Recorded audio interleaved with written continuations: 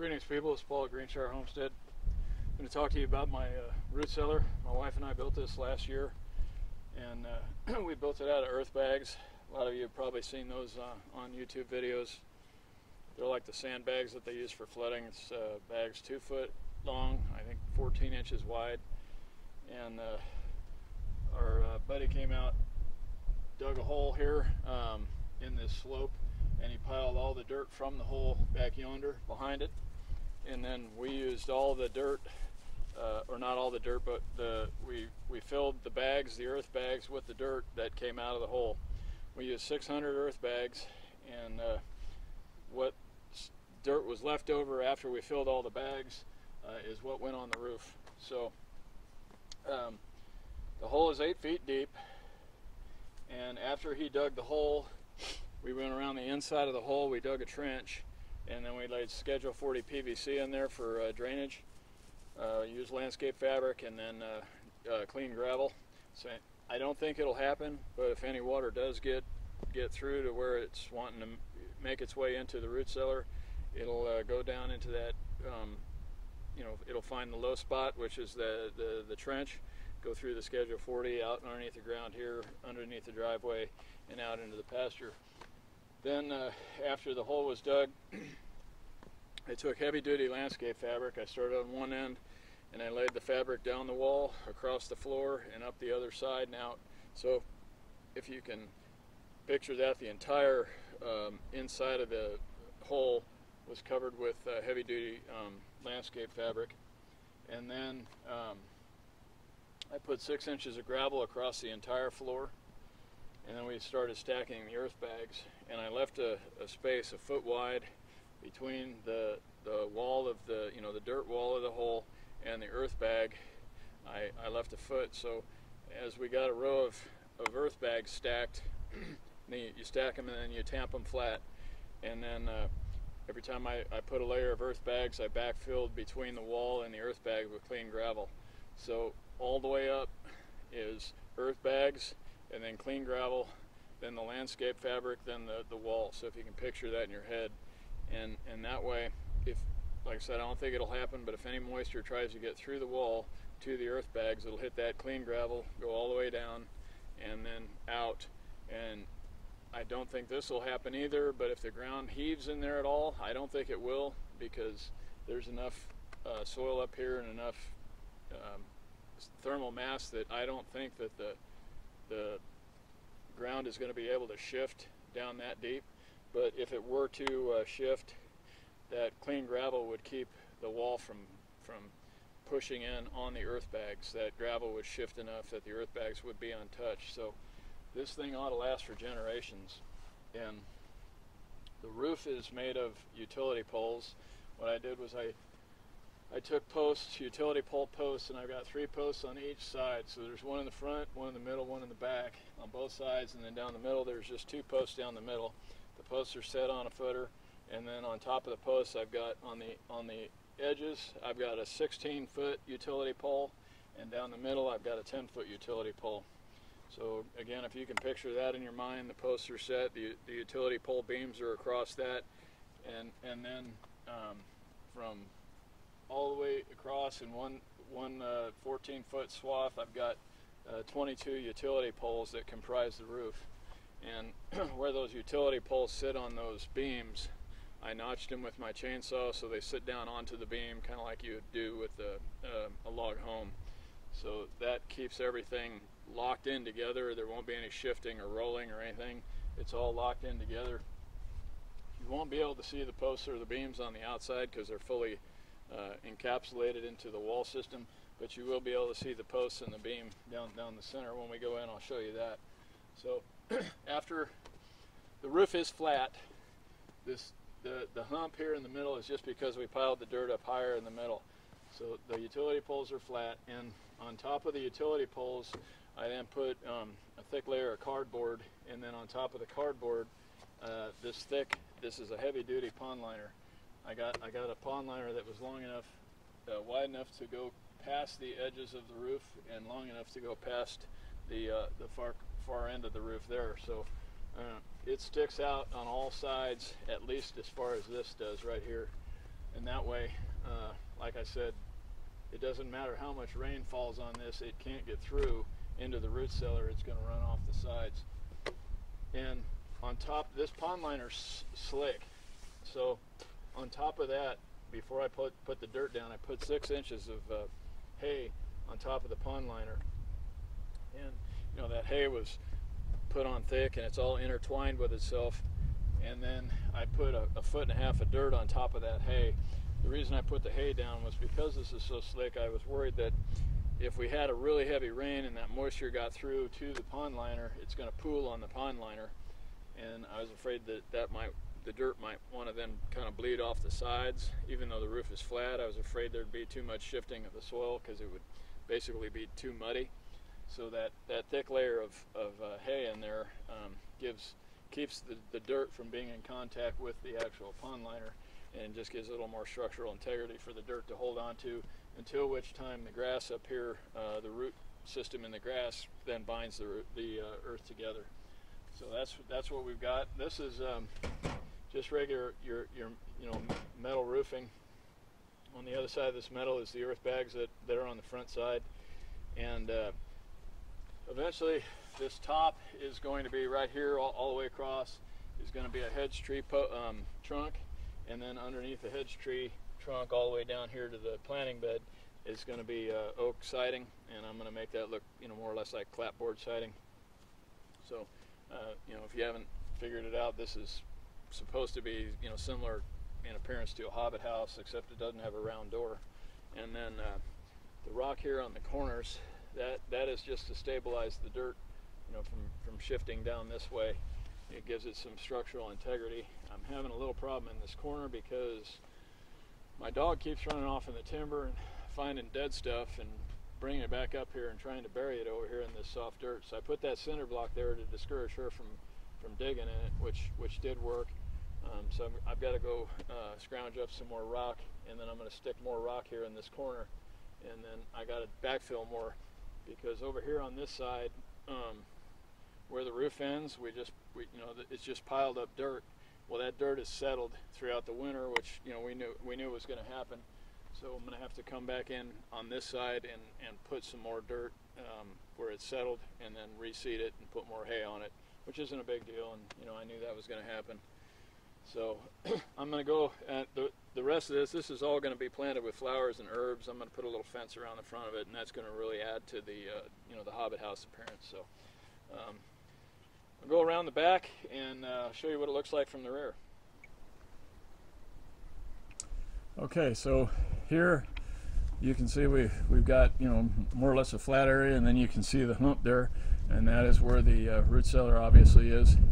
I've regraded all of this so that the ground slopes away from the house, but in this one particular area here where the hump of the root cellar slopes toward the retaining wall, how I've taken care of that issue is I put a rain gutter in there, and so that pond liner feeds right to that rain gutter. There is soil on top of it, but the pond liner goes all the way to that rain gutter.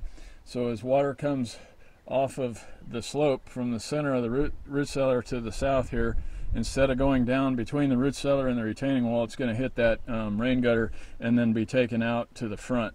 So we will still have some moisture there between the root cellar and the retaining wall, but it's going to be minimal because the majority of the water is going to flow out that rain gutter. That's how I did that. So that pipe right there is a vent, and I'll talk about that when we get inside. Here on this side you can kind of see where it's coming along and then it drops off, and that's where the roof ends and the dirt is mounded, and you can see there where I'm going to have to do some backfilling. Not a lot, just probably 3 or 4 wheelbarrow loads of dirt will be enough, and then I'll reseed that. We've got plenty of dirt, we've got plenty of grass seed, and we've got plenty of hay, so that's not going to be an issue. Just take a little bit of time.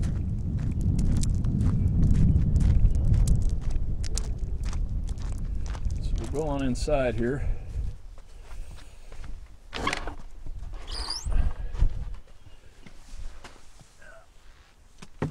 So here you see the gravel floor I was talking about, the 6 inches of gravel on it. I've got the main beam there in in the middle, and I've notched out those utility poles so they sit down onto that, and that gives you know, there won't be any shifting or rolling of the logs. Everything's very well, very sturdy, and the gap there between the wall and the ceiling, I left that gap there because I assume there will be some settling. And after, I'm going to wait 1 more year, and then I'm going to spray foam the area between the utility poles and the earth bags to seal it up completely. But I thought it was important that I didn't want all that pressure pushing down on the earth bags. So that's why I left that gap, and then we'll go ahead and spray foam that to seal it up real good. The thermometer here, you can see that bottom line here is 40 degrees, and then there's a writing that says made in the USA, and then the mercury is below that made in the USA, so it's bang on 38 degrees. It's never not been 38 degrees since it equalized in here. It's working better than I thought. Those beets right there, my wife and I don't eat the beets. We feed them to the chickens. We're just not beet fans, but the chickens love them, and it's a good way of growing a lot of food that we can feed our chickens, you know, should there be a problem where we would not be able to get store-bought feed. This is a good staple that they can eat. The leaves on there are new, and that's what I mean. This is working better than I thought. I had removed the leaves from there, and you know, I feed those to the chickens as well, and the leaves are growing back. I thought that they were just gonna, the beets were gonna sit idle, but they're actively growing. That surprised me. So I pulled those leaves off. In fact, I did yesterday. Not all of them, but I pulled some leaves off and fed them to the chickens yesterday. But what those are is those are feed sacks that when the feed sack's empty, I cut the top off, then I roll the sides down, then I put the beets in, and then I add damp sand. So that's the only thing that's in there is damp sand and beets. And I get the sand from my creek, and so that's free. You know, we're reusing the bags. They'll last for years, and that way we're putting less waste into the landfill, and we're reusing that material, and it works really, really well. So those, you know, those are beets there, and then I've got some cabbage down here, and then we've got kale over there, and then the carrots here, and more beets, and then there's the last of our butternut squash. We also had a dozen pumpkins in here. There's a little bitty one there, but we had a dozen full-size pumpkins in here, and we feed those to the chickens as well. And I just fed them the last pumpkin first part of February. This is mid-February, and that pumpkin was still as firm in February as it was in October when we put it in here. So that's why this is really working well. Those are the carrots there. Again, they are continuing to grow. There's new carrot tops since I put them in here in October. They're not growing a lot, but the tops are actively growing. So I know they're healthy, and when I put these things back in the ground in the spring, I know it's gonna work. Those are there's about a dozen carrots right there in those 6 pots, and out of those carrots I'll get about 5,000 seeds. And then we'll save 10 of the beets that we won't feed to the chickens, and out of 10 beets I'll get about 4,000 seeds. So that's where I'm saying you can really be self-sufficient with this, because the amount of seed you get out of these biennials is just tremendous. You just need to be able to keep them alive through the winter. So that pipe there lets fresh air in and stale air out. And it also lets out the ethylene gas, because some of the vegetables are going to produce ethylene gas, and what that does is help things to, it promotes things to ripen. Well, in an enclosed area like this, if ethylene gas builds up too much, it will actually cause things to over-ripen, which then promotes rot. So that's why you have to vent the ethylene gas out. The coolness in here of the root cellar, that 38 degrees, is acting like a refrigerator without electricity, and that is what's keeping these everything in here more fresh and healthy is the cool temperature. These watering cans here are not used for watering these plants. You do not water the plants when they're in the root cellar. When you put the damp sand in there, you just leave it alone after that, because if you continue to add water, it's gonna be too damp, and then the beets and the carrots and such are gonna rot. So damp sand, one time, bam, you're done. Just leave the plants alone and they'll be fine. What we use the water for is you have to have a high humidity level in a root cellar, and that humidity needs to be around 80–85%. So I literally just dump that on the floor, and it goes down through the gravel, and then it evaporates, and then that gives you that high humidity level. And that's what we use that water for. About every 10 days to 2 weeks, I'll dump 2 gallons of water on the floor. So here you see that main beam. I think I showed you that already. And then the posts go down, and they're on a footer. The footer is 2 feet by 2 feet, and then 3 feet deep, concrete footer under each of those posts. So that's what it looks like on the outside of the wall where the 16-foot beams are. Same exact setup, just on the outside of the wall. So that is what our root cellar looks like on the inside right now. It's a little haphazard and kind of ugly because we were in a mad dash. We finished this thing in September, and then we had other chores and things we had to do here on the homestead.